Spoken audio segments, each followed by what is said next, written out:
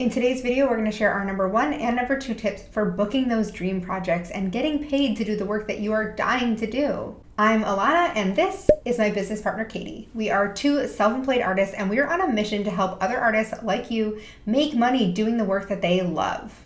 If this sounds like something you need, hit that subscribe button so you never miss one of our weekly videos to help you grow your art business. Sometimes it feels like you need to know somebody who knows somebody to get the job, and today we're going to talk about our favorite ways to get in front of those people. Most of my favorite projects have come from this simple tip that has booked me some of my biggest jobs. Plus, it's something you can start implementing in your business right away. Are you ready?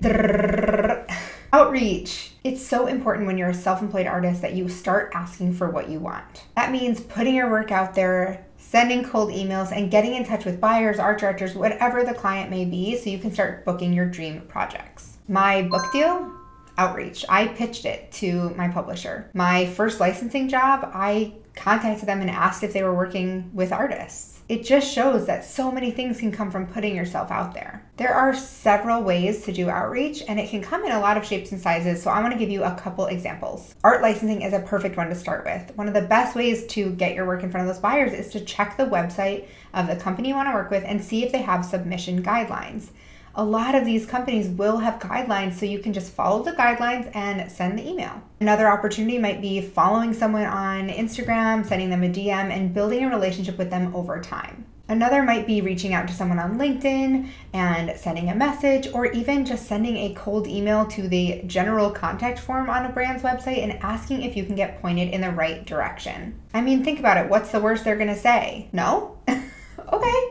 Another great example of this is if you have a product shop. You could bring your product into local stores and ask if they are looking to expand their lines that they carry and leave them with a wholesale catalog or a sample of your work so that they can do the research and see if you're a good fit. You can also do this with stores that aren't local by emailing them and attaching all the information they might need to discover your line. At the end of the day, outreach is all about making a human connection, and it can take a lot of years for the project to come to fruition. My favorite experience was when I asked an art director at a major company out to coffee. We had a mutual friend, and I asked them, I introduced myself via email, and I asked them if I was going to be in town, could I come and have coffee with them and share my work with them and ask them some questions. At the time, my portfolio was not quite where it is today. It wasn't as strong as it is now, and it was very small. Now, 5 years later, we have booked several jobs together, and it took time, but I kept on their radar and keeping in touch with them over the years, and eventually it turned into some really fun projects. It's important that you know your target market. It's important that you understand what your buyers are looking for, or your clients or your dream projects are, and really cater your outreach to them. I did the exact same thing when I was looking for a job out of school. I got a list of all the art directors in the area that I wanted to live in, and I sent them these really funny greeting cards. I sent them over 4 days, and they didn't have my name or anything personalized on it, so it was like I was sending them mysterious mail for 4 days. And then the last day, it had more information about me and why I was sending them all this. So it left them intrigued. A lot of them called me back later and said they hung them in their office because they thought the prints were really funny. And it was a great story and a great icebreaker, and I think it's something that they remember. It led to a lot of opportunities to work with them later on and throughout the years. I have a friend who really wanted to do a home decor line, and she couldn't find anyone to partner with right off the bat, so she made the line herself. She did one-off pillows and welcome mats and things like that, and she did this amazing photo shoot. Then she took all those images and sent them to brands and said, this is what I'm envisioning, this is the line I want to create, would you like to create it with me? But just sending the email isn't enough. There's a second step, which is probably the thing you need to be working on first, that I really want you to focus on in order to get your work in front of those dream clients. That's honing in on your style, your voice, and your portfolio to make sure it's a good fit for the people you're reaching out to. So if you really want to do home decor, then start filling your portfolio with home decor projects. It doesn't matter if they're fake or mock-ups or not a real brand.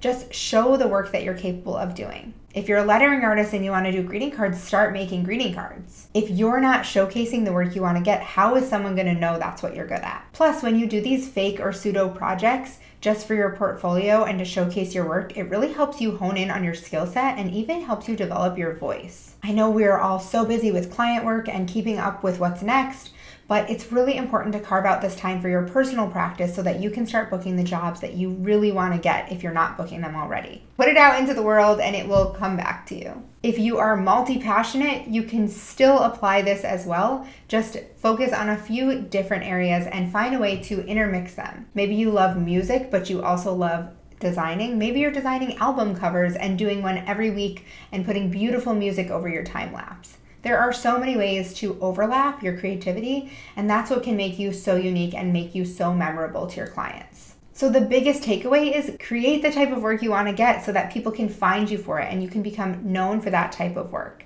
Then start showing it to people. Find a way to get in touch with them, whether that's through email or trying to connect on social media in an authentic way that's all about human connection and building relationships over time. Just like any other industry, some emails are going to go unanswered, but for every one that goes unanswered or ghosted or whatever it may be, there will also be someone who says yes and is so excited to work with you. So let us know in the comments what type of outreach you're going to be doing and what your dream project really is. Then make sure to subscribe to our channel so you don't miss any of our weekly tips about growing your art business. We are artists who mean business, and we're in this with you.